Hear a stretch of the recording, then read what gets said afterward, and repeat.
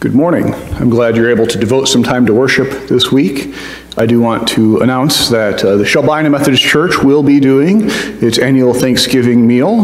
We will either deliver or you can do a takeout on the day of Thanksgiving from 11 to 1, I believe is the time. And you can call the church.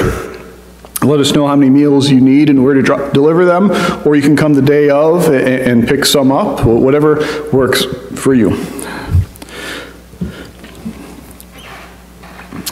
So, how good does a sermon have to be for you to stop and listen to it when you hear a sermon during the week? I'm not talking about Sunday morning. I'm talking about during the week. If you hear a sermon, TV, radio, or something else, like how good does a sermon have to be for you to stop and say, I'm going to listen to this sermon now? However good you just thought of, that's how good of a preacher John Wesley was.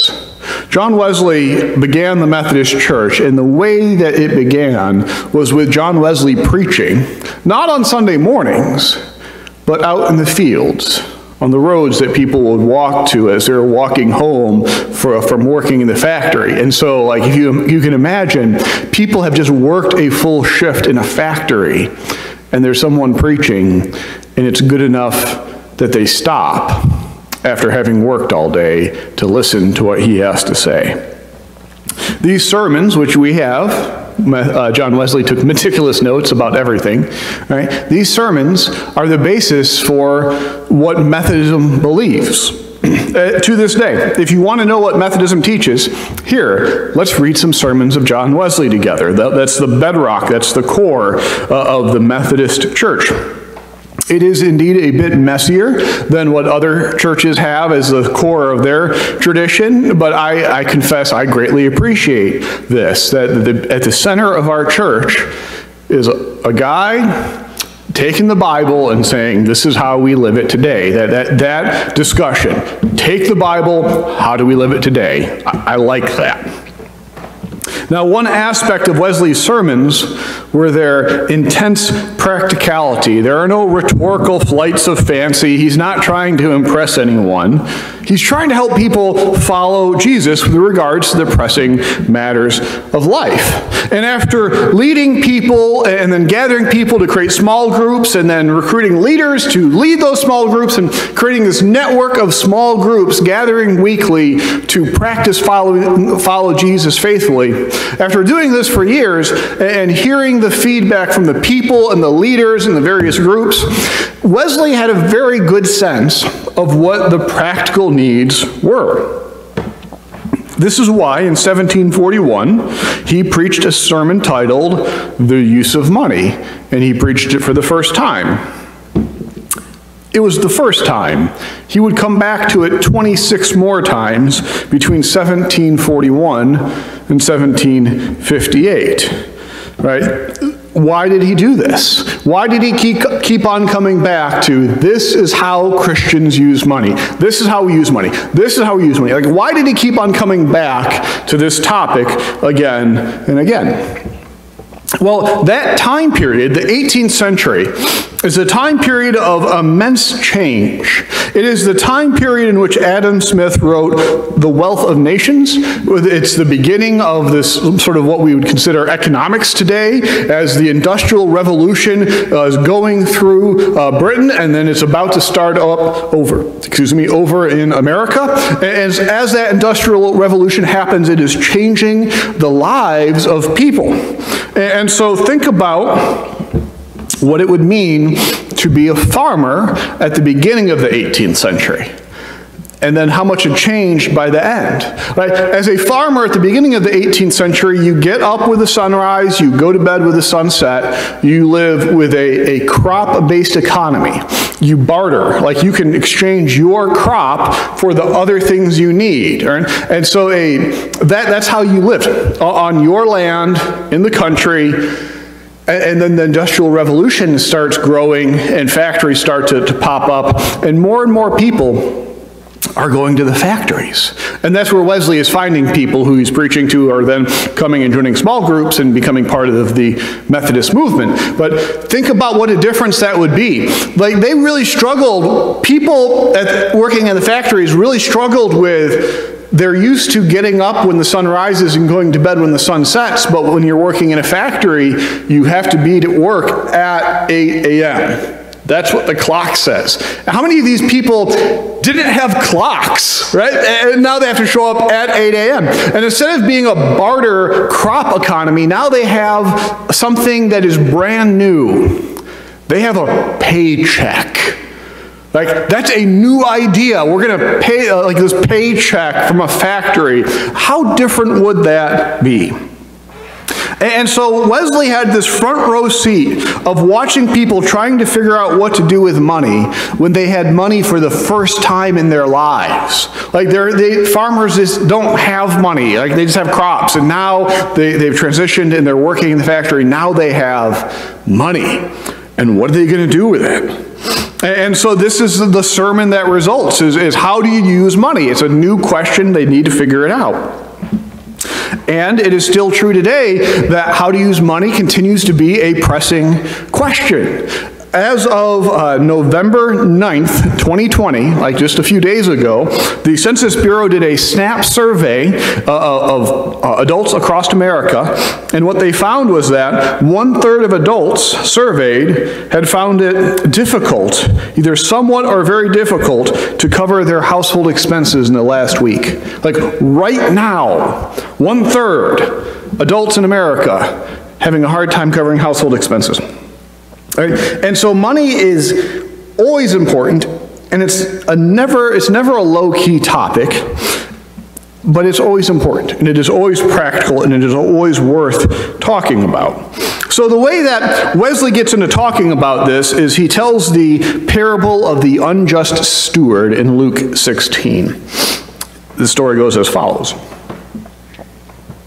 Jesus said to his disciples, "There was a rich man who had a steward, and charges were brought to him that this man was wasting his goods. And he called him and said to the steward, 'What is this I hear about you? Turn in the account of your stewardship, for you can no longer be steward.' The steward said to himself, 'What shall I do, since my master has taken this stewardship away from me? I'm not strong enough to dig, and I'm ashamed to beg. I've decided what to do so that people may receive me into their houses when I am put out of the stewardship.'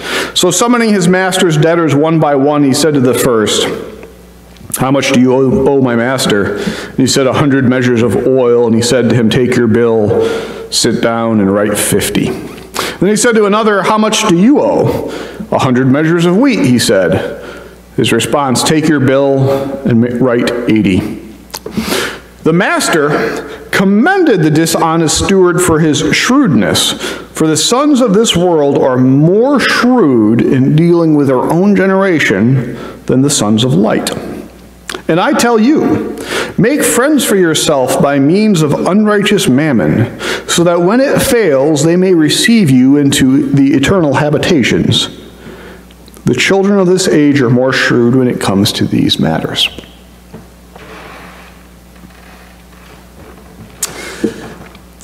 Why is it that the children of this age are more shrewd when it comes to matters of money? Let me ask. How often do you hear this as a topic of discussion in the church? How often do you hear an open discussion of how to use money in church? And compare that to how many places can you find advice on how to use money anywhere else? Online, newspapers, groups, right? There are a lot of places to learn how to use money. The one place that we really don't talk about money much is in the church. The children of this age are far more shrewd about the use of money than the church, the Christians, tend to be. So Wesley wants to talk to us about how we use money. And as he points out, that starts with making sure we understand who we are in this. Like when we look at who we are in relation to God, we can look at ourselves as sinners who need to be forgiven, and that's true, but that doesn't help us figure out how to use money. We could look at ourselves as servants seeking to do the will of our master, and that's true, but it doesn't really help us think about money. The term that he points to, and that is most helpful, is this term steward. Now, steward is the term used in this parable. It's a term that has fallen out of use to a degree. The term that is more commonly used today is manager, but I don't think manager has quite the same sense to it. Manager, you show up, you manage, you leave. There's kind of that sense of you show up, you do your job, you're middle management, and then you go home. That's not quite what a steward is. A steward is someone who has been entrusted with something.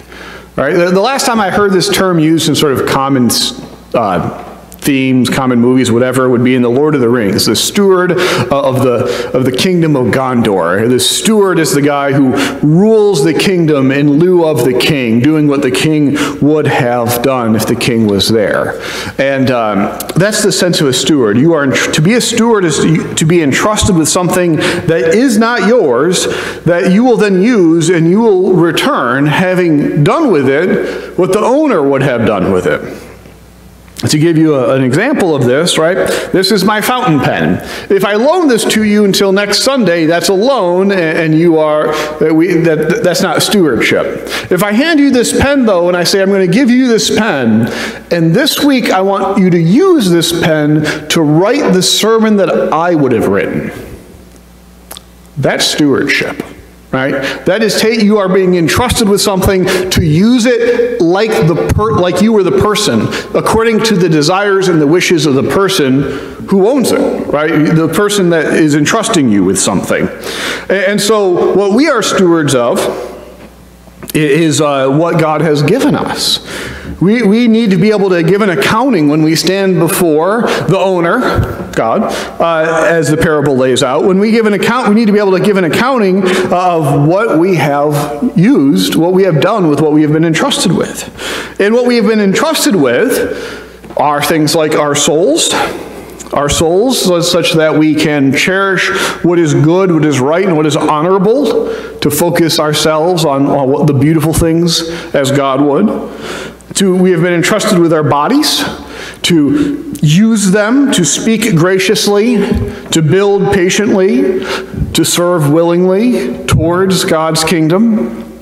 We have been entrusted with skills and talents, that we are entrusted with them so that we might refine them and use them as tools as we seek to speak graciously, build patiently, and serve willingly.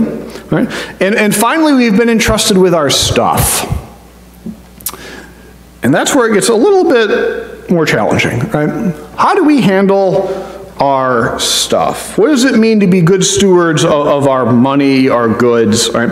If the children of this age can use money towards their goals, well, we can too. And John Wesley points out that money well used can make a huge difference. Money well used is food for the hungry, clothing for the cold, can create jobs for the people who need them. So Wesley argues that it is incumbent upon us as stewards to use our money well, to be good stewards of it just as much as we need to be good stewards of our souls, our bodies, and our talents. And if we don't talk about what that looks like, it won't happen. And so Wesley gives 3 rules. 3 because 3 is easy to remember, and you'll be able to remember these pretty easily.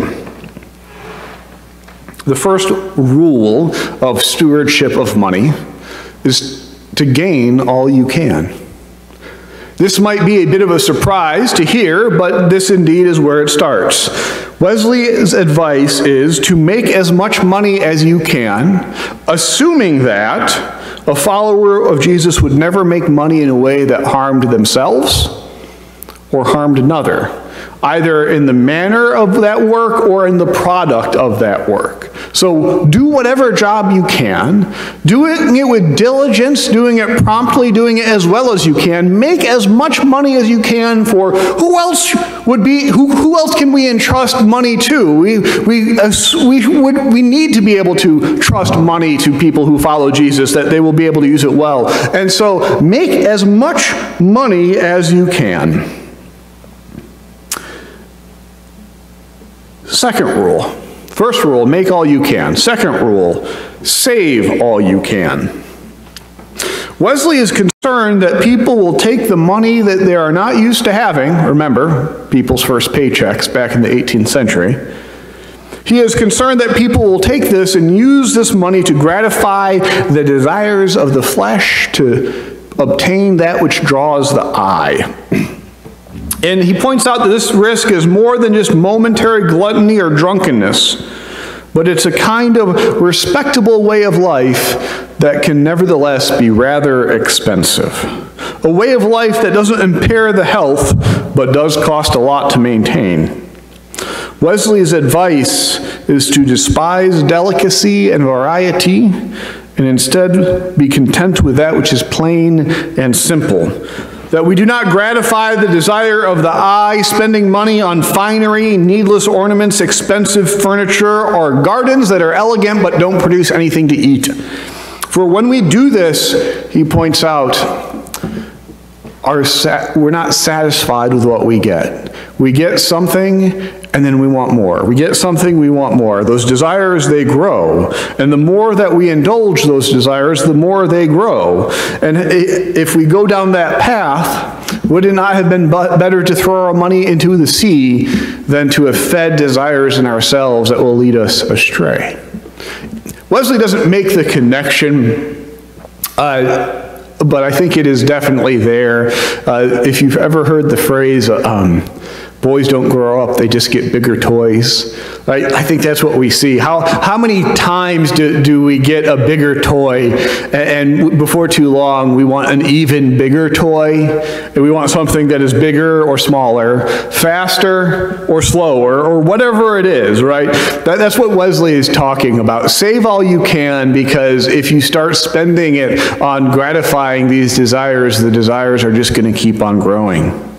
And that this applies to our children and grandchildren. Why would we dare to give them a habit of excess that will lead them to excess? All right? So first rule, make all you can. Second rule, save all you can. And the third rule is to give all you can. This is the essential third rule, the one that is hardest to follow, but without it, the first two just end up causing problems, right? If we make all we can and save all we can, that's going to lead towards a certain way of life. It is the giving all we can that makes our relationship to money healthy. It is the essential third rule that is hard to follow, but we are entrusted as stewards to use this money and to use it wisely. And what is laid out in this sermon on money is, first we take care of ourselves, take care of our family, then we take care of the household of faith, and then we take care of all people as much as we can. And so this becomes a way of life that Wesley himself embraces. When Wesley dies, he does not have any money to his name, right? He has given it all away throughout his life so that he only ever has on him that which he needs for the coming days. And this third rule, give all you can, this is the rule that he had the hardest time convincing people to follow. It's not much of a surprise, and it's even less of a surprise today, for we live in a more complex and more challenging time than Wesley did. Wesley could die with no money to his name because it wasn't very expensive to die. It's kind of expensive to die today, right? We don't die at home and then the local people dig a grave and that's that. Now to die usually involves a hospital. And just saying the word hospital costs $1,000. And to have any sort of funeral is going to cost another 4-digit sum. we live lives now where having money saved up for the future is essential. And so to give all we can becomes a far harder thing to figure out. How much can we give? We have to be able to figure out things like, I need one health care deductible, one insurance deductible on me in case something happens. And it did. When I had my shoulder surgery, I had to be able to pay one full deductible on my health care that year, and that was expensive. We need to be able to pay car payments because cars don't last forever. Be able to put a few bucks aside to retire. Like, we live in a more complicated time than Wesley did when it comes to our finances, and yet while there are no simple answers, these simple questions are still the ones that are the helpful questions to ask when it comes to how can we be good stewards of our money, of what we've been entrusted with. These questions, which I think are fairly easy to remember. Can I make, how much can I make? What's the most I can make without hurting others? Right? How much can I save without spending and drawing myself into the snares of excess, of wanting something always bigger, always larger, always faster?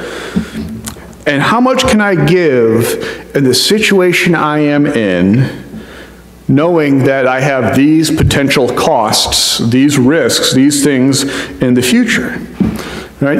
And these questions, how we answer these questions will change depending upon the family. Some families right now are desperately needing to make more, and some families right now are doing just fine, and they can definitely give more. This is a family-specific set of questions and answers. I do think taking the time to ask these questions is worthwhile, though. Wesley believed it was worth the time so that we might be able to give account of our stewardship, so that when we stand before the one who has given us all that we have, that we might know that we have used what we have been entrusted with and used it well, used it for the glory of God. Thanks be to God. Amen.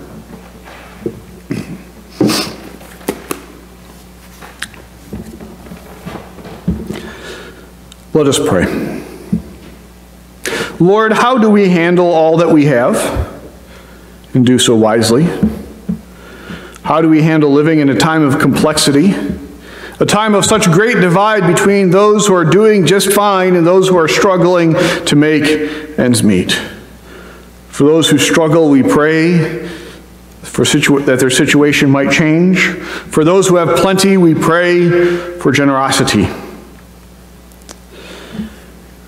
Please bless the asking of these questions, that they might help us make, save, and give, and do so in a way that you find pleasing.